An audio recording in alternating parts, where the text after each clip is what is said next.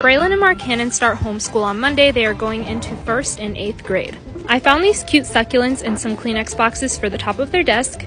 Now I'm just adding their notebooks. We have 5 on each side for every subject. I'm adding these desk organizers to the top of their desk as well for basic essentials like highlighters, erasers, scissors, pencils. How cute are these Crayola crayons? Now I'm organizing the other 5 drawers on the opposite side of their desk.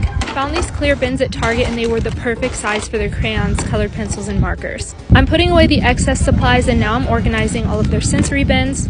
We're starting off with Play-Doh, some mathematic cubes, some sorting bins, and then also some origami shapes. Now I'm just organizing their flashcards, their puzzles, and any extra toys that they have that can contribute to their learning experience. I have a feeling the boys are going to love this room.